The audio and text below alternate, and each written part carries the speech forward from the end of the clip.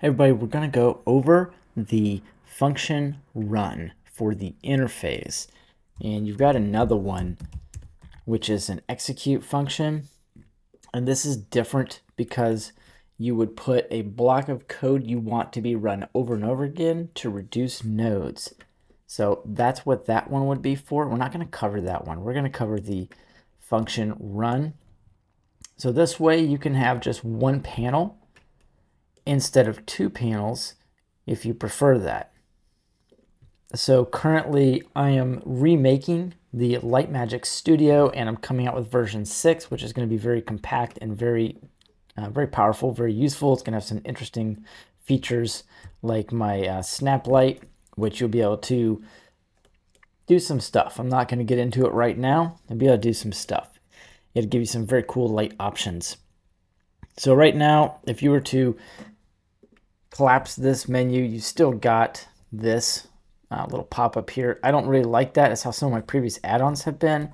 So in order to compact them down just a little bit, instead of having all of this, I'll go ahead and delete that other panel and delete these buttons right here because I don't want them. I want one simple panel and then maybe a pop-up and a pie menu just to keep the add-on very small. So let's look at the use case. Over here in the Snap Lights node graph, I've got my function interface right here, okay? And this is going to allow me to have a separate node graph so it's not all bundled up and not confusing. It's keep your workflow nice and clean. And it just ties in over here on the main. And so I've got Snap Lights, the function interface here. So let's go ahead and create one. All right, now it's important to note that when I hit Shift-A-S and type in function, that I get the interface, and then this doesn't connect. This is for the other node graph, so it just kind of comes in this way. So you hit the little eyeglass and click Add Node. And this one you can actually just delete. We're not going to need it. You can delete all this stuff out of there. Go ahead and connect it. And then we're going to want to go over and create a corresponding node graph for this, so that way we don't have multiple panels. I'll click the plus symbol here for the add node tree. Can rename this to clean underscore workspace. And now with that selected, I can just type in function. And I just want you to think about this like it's a panel. So that's the way, I'm just minimize this. That's the way you want to look at it.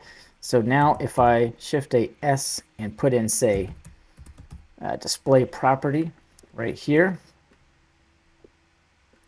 I'm going to go ahead and save because sometimes this will crash. The function interface will do that sometimes. I'm using Blender 3.6.1 as well.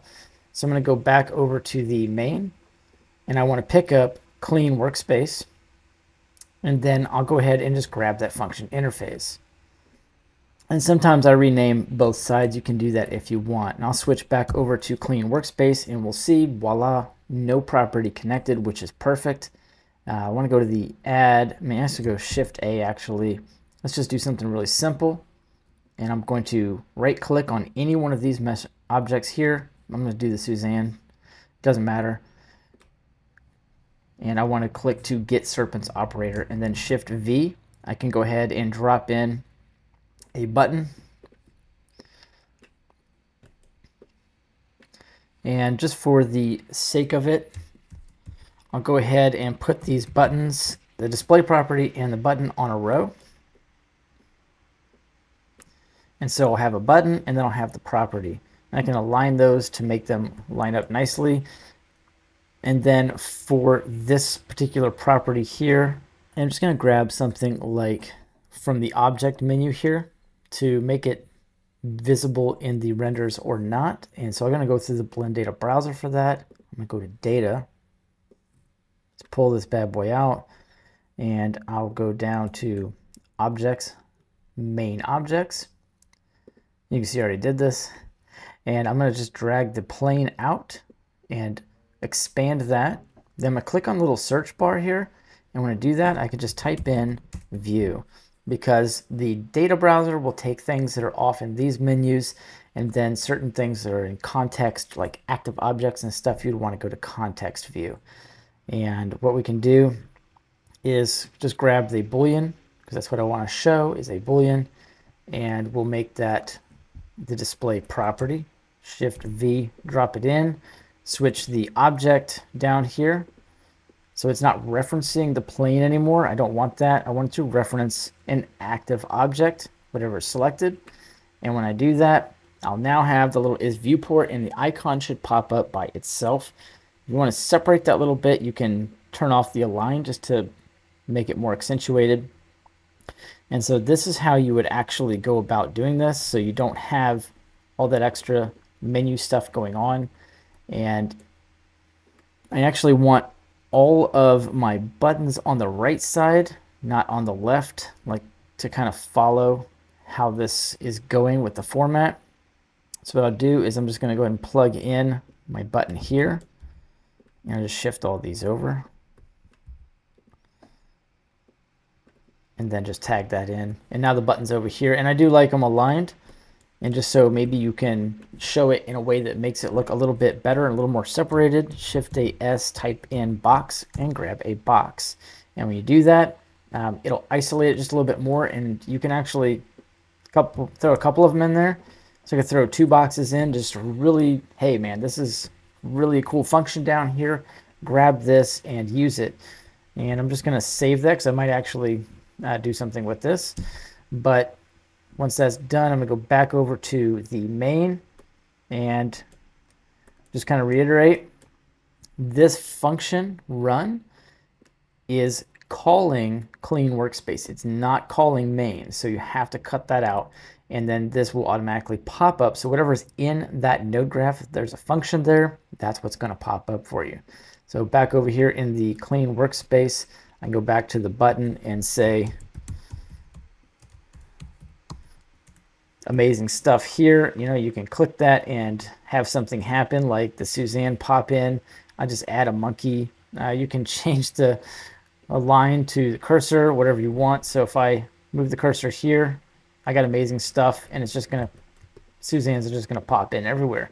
And then I can individually select each one and make them go away just a little bit, right? So that's it.